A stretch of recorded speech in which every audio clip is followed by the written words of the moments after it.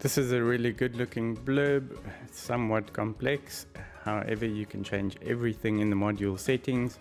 It will require a little bit of experimentation. In this video, I can show you how to do all of those things. So let's continue. First, what we want to do is look at the first component. Let's keep scrolling. There we've got an image here that is a PNG image. Let's have a look. Yes, because it's got a transparent background. That's this little icon over here. Let me just pop that open again, show you what it looks like. It's this little icon. So if you want to change that, you'll need to go into the PSD and upload a different image that will go there. With regards to the image size, it's 153 by 153 pixels.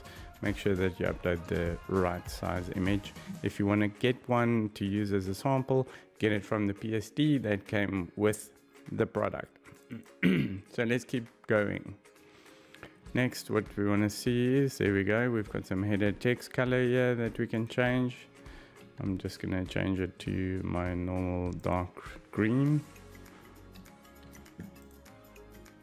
And body text we can leave the same.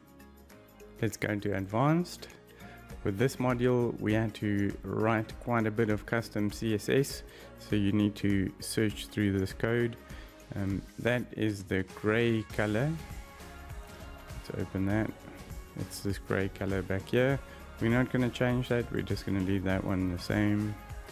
And then let's keep scrolling. Nothing further. Nothing here. And there's that purple color.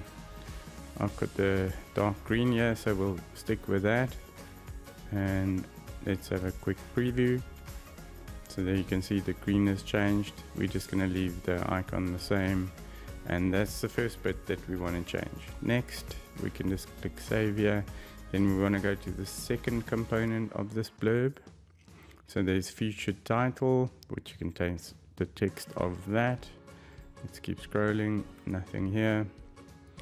Then design the header text color. Yes, we're going to change that again. Let's paste that one in. We'll leave the body text the same. And then we can switch to advanced again. Here we've got additional colors. Let's have a look.